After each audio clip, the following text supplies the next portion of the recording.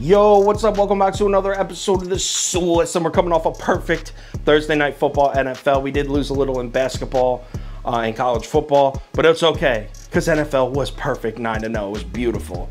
In this video, we're traveling down to the SEC. Not a crazy big game as far as playoff implications. I think it's an interesting game to bet, though. So let's talk about it. Florida versus Missouri. Welcome to the Swiss.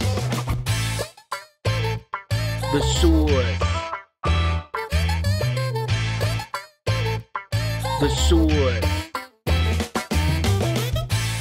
Hey, get the Swiss. All right, we got the Gators on the road at Missouri here, and Mizzou's getting 7.5 points at home. And the early bets definitely leaning Missouri. Look at all the sharp money, though. 73% of the money is on Florida. This is as of Monday morning. Money would stay on Florida all week, and the books react to it heavy, too. By Tuesday, the line is already up to 8.5. Here we are on Friday night. The consensus line is 9, but I saw a couple books that have it up at 9.5 already, so this line might still be moving. So let's cap this game. If you subscribe to this channel, you already know the first step. We're running the numbers through the spreadsheet. According to the analytics, the line for this game should be Missouri plus 14.08. So that's a 5-point lean on Florida there. Heavy lean. Analytics heavy lean on Florida. All right, let's run through a quick breakdown of this game. And do you guys remember week 3 when Florida almost beat Alabama and we were all like, whoa, we got to watch out for this Gators team, man. What the hell happened, man? This is not a good SEC team. They just had to come from behind to beat Samford last year. Not Stanford, Samford. And on the road, it gets even worse. The Gators are 0-3 on the road against SEC teams this year. In fact, their only road win of the entire season is week 2 against South Florida. They only won that game by 12 against South Florida. So what's going on with this Florida team exactly? Well, going into the season with Emory Jones and Anthony Richardson splitting time at quarterback, I think Emory Jones is actually the starter, but they both get snaps. We knew that Florida was going to be a run-first football team, which is fine.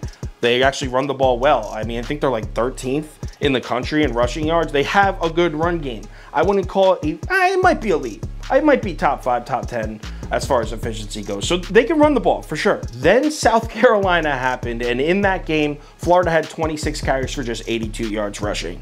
Where was the run game at? By the way, Florida's defense in that game led up 40 points and 280 yards rushing to the Gamecocks. They lost 40-14, I think it was, 40-17 maybe. They got blown out by South Carolina. 2 weeks before that at LSU, they gave up 49 points to the Tigers. The Tigers, go Tigers. Gave up 49 points to the Tigers, and they had rushed for 324 yards on Florida in that game. Then last week, the infamous Samford game, they put up 524 total yards and 52 points, I think it was, on the Gators. This defense, what? So Florida's defense is struggling. So what do we think about them traveling to Missouri?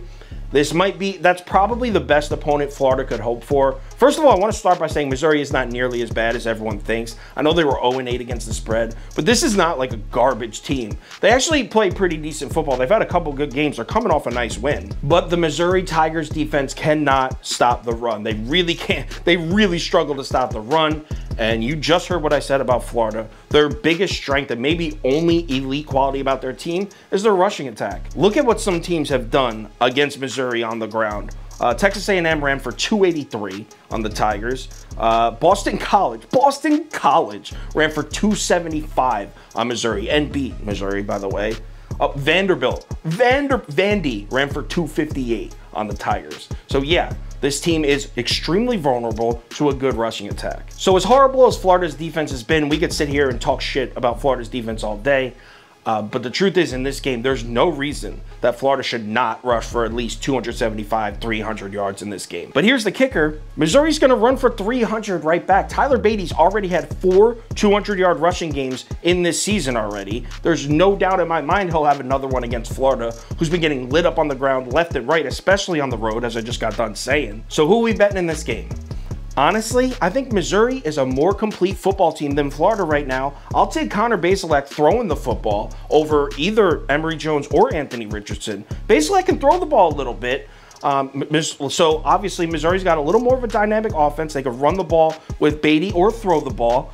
Florida can throw the ball a little too. That's not fair. But I like this Missouri team more. If we're looking at a shootout, I want those extra 9 points in my pocket, man. Give me Missouri +9. This is gonna go on the final ticket. I doubt it makes the top 7 bets. It's got a shot though. I have it around 7 or 8 right now, so we'll see. It will be on the final ticket though. Speaking of which, final ticket posted on KyleKirms.com, 10:30 a.m. Eastern time. Have my bet of the day, parlay of the day, top 7 bets, and every single bet I'm making for the entire college football slate, as well as all sports, posted right on the website. Also, if there's any crazy last minute changes, injury updates, money shift, line movement, anything like that, I'll definitely post it on my Twitter, Instagram story, and Facebook. So make sure you check one of those 3 platforms before you place your bets. College football Saturday is here. We had a good Saturday last week. I really enjoyed last week.